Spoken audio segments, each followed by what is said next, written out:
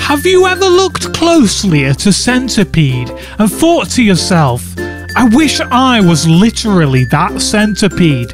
I wish my face was literally a centipede's face. And I wish I was as beautiful as a centipede is. Well, my friends, your prayers have been answered.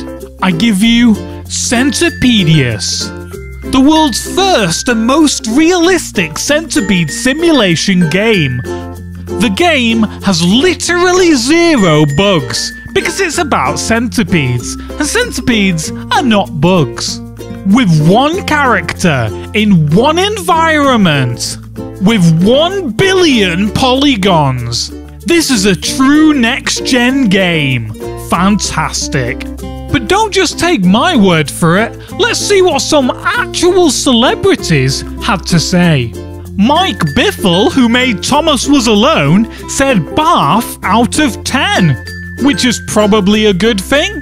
Internet rapping superstar Dan Bull said that Centipedius stole his girlfriend. It's probably true. And Simon Honeydew from the Yogscast said said not as bad as it looks, but I haven't played it and may never do.